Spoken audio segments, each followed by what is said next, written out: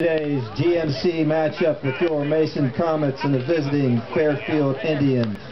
At this time, please direct your attention to home plate, where Mason High School Athletic Director Scott Stemple and Mason Baseball Home Run Club President Scott Cleaver are joined by Mason High School varsity head coach Ken Gray.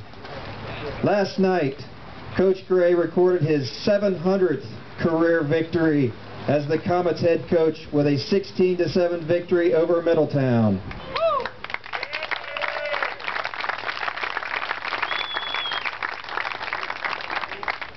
Taking the helm of the Mason baseball program in 1975, Coach Gray has led the Comets to 14 league championships, 6 district championships, 1 regional championship, and the 1987 Ohio High School Athletic Association State Championship game, where the Comets finished the season as Class AA runners-up.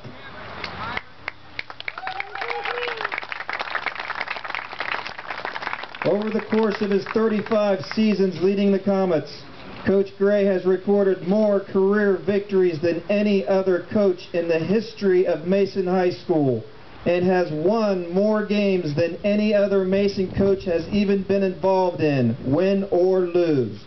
Quite an accomplishment.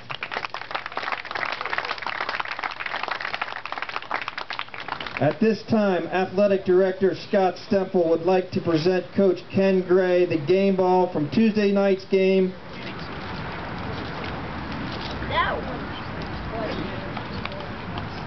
And Home Run Club President Scott Cleaver would like to present a commemorative crystal to Coach Gray on behalf of the Home Run Club. Congratulations, Coach Gray.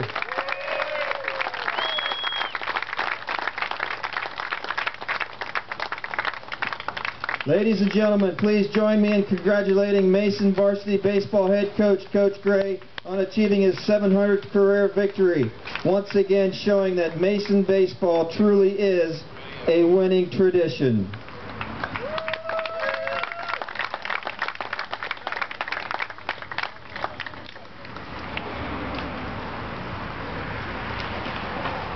At this time, ladies and gentlemen, please welcome Mason High School graduates Jim Huggard and Jay Koepfle from the class of 1975 to throw out to today's ceremonial first pitch.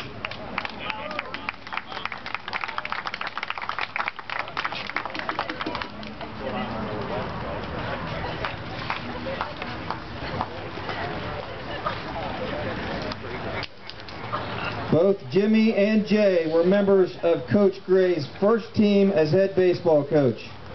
Jimmy was the winning pitcher for Coach Gray's first ever victory in 1975, while Jay was the starting catcher as the Comets defeated Lakota High School.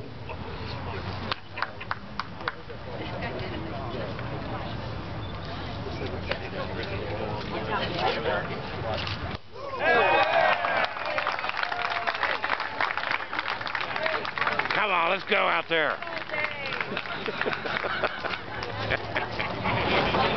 Sorry, Jay. Congratulations, Coach.